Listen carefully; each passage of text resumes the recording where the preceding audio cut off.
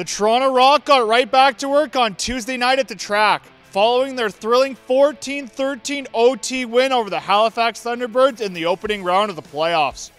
The boys from Rock City held a 9-3 lead at halftime, but the Thunderbirds battled all the way back and took the lead 13-12.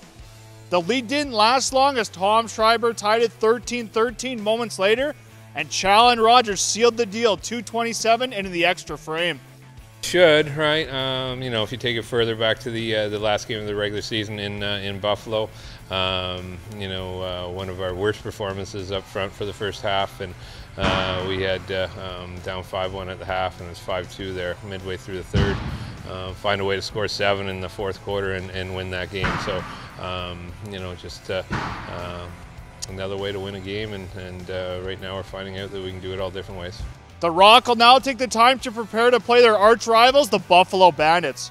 Toronto did take the season series 2-1.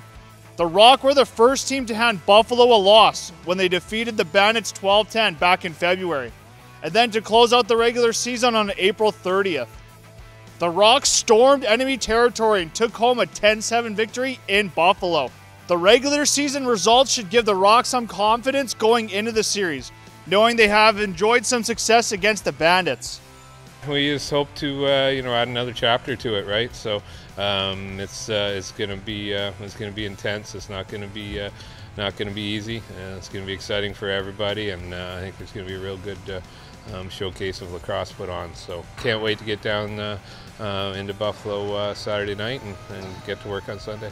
The best of 3 Eastern Conference Final Series gets underway this Sunday, May 15th, when the boys make the trip across the border into Banditland for Game 1 beginning at 6 p.m.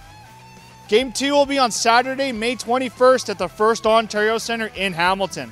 Head over to TorontoRock.com right now to get your tickets.